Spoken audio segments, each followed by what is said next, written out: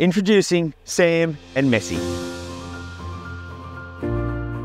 These are two devil joeys that I'm hen rearing that come home with me every day. Okay, boys, we're going to feed the devils? Yeah. And I'm teaching my sons, Billy and Matty, how to do it to encourage the next generation of conservationists. Well, you got it spot on. Perfect. Spot on. Oh, I've done the lid on too tight. I can smell it. We started hen rearing this brother and sister pair when they were only 5 months old, and that's a month ago now.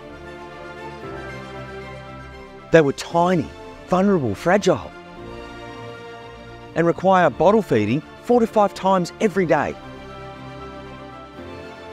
When they first came, they were just on 200 grams. They're now 350 and full of beans. They came into care because their mum was struggling a bit. That happens. She had 4 joeys. So by removing Sam and Messi, it means that they're safe, I can care for them, and mum can really concentrate on the 2 she still has. Yeah, will you hold on to Messi?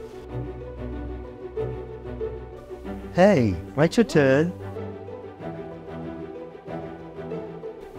Finished? Okay, can you give her a wipe around the face, please? They're 6 months old now, and if in the wild with mum, they'd be outside the pouch, clinging onto mum, running around inside the den, maybe even staying home sometimes when mum goes out to scavenge. And that's exactly what they do here. Our house becomes the playpen. Whether that's under the lounge, behind the lounge, on top of the lounge, biting someone on the ear, on top of the head. Oh, big yawn. Put your finger in there. It's just like they do in the wild, but we're mum. Who did that? Do you want to play tug of war? Uh-oh, I think we're in trouble with Mum. What Mum does not see won't hurt her. What have you done? Oh no, Messi's just doing away. Oh no! I thought it was a good I'm guy. gonna get in so much trouble. We'll hand rear the little joeys for 3 to 4 months. When the joeys are weaned and independent and they don't need us anymore, they'll stay at Reptile Park for a little while, close to home. After that, at about maybe 12 to 15 months old, they'll move back up to Aussie Ark in the breeding program, and the first stage is just a mix with their siblings and devils of the same age. So as you've seen, raising devils is a round-the-clock commitment, but it's worth it.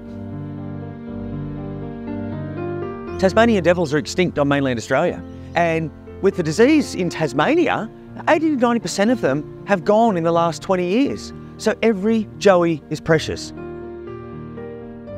If you'd like to help secure a future for Sam or Messi or any one of a number of our devil joeys, it's really easy. I mean, you might be able to come visit them near me in the short term, but jump online, visit aussieark.org.au and donate.